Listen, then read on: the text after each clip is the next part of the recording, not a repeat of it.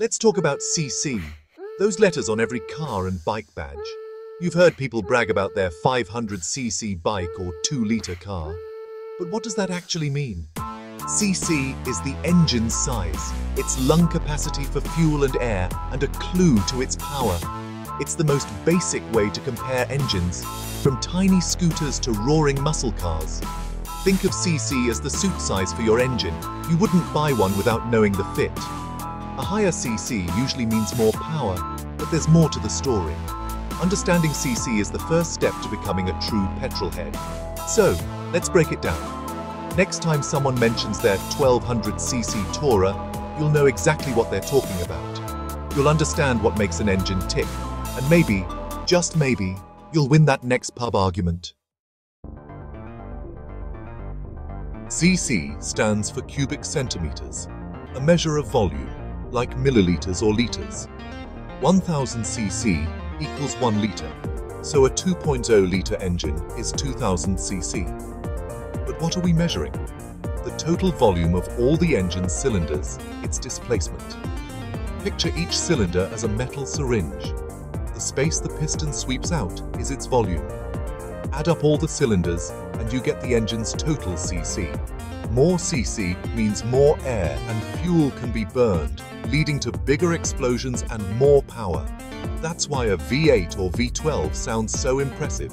They have more cylinders, more volume, more potential. It's the engine's total lung capacity. The bigger the lungs, the bigger the bang. But remember, it's not just about size. How the engine uses that volume matters too. cc is your starting point for understanding any engine. So, how do you calculate cc? It's simple geometry. You need the bore, cylinder diameter, and stroke, how far the piston travels. The formula, pi x, bore 2 to 2x stroke, for 1 cylinder. Multiply by the number of cylinders and you have total displacement. For example, a single-cylinder engine with a 5.4 centimeter bore and stroke gives about 124 cc. 4 of those cylinders? Nearly 500 cc. But here's the twist: bore and stroke ratios change how an engine feels. Long stroke, narrow bore, undersquare engines make more low-end power. Think tractors. Short stroke, wide bore, oversquare engines love to rev. Think race cars. 2 engines with the same cc can behave very differently. It's not just the size, it's how you use it. That's the magic behind engine design. So, does more cc mean more power? Usually yes. Bigger engines burn more fuel and air, making more horsepower and torque. That's why a 6.2-liter V8 outmuscles a 1.0-liter city car. But cc isn't everything. Modern tech like turbochargers can make small engines punch above their weight. A 1.5-liter turbo engine today can match the power of a much bigger engine from the past. Formula One cars use tiny 1.6-liter engines, but with high revs and hybrid tech, they make over 1,000 horsepower. So, cc gives you a clue, but design, technology, and tuning matter just as much.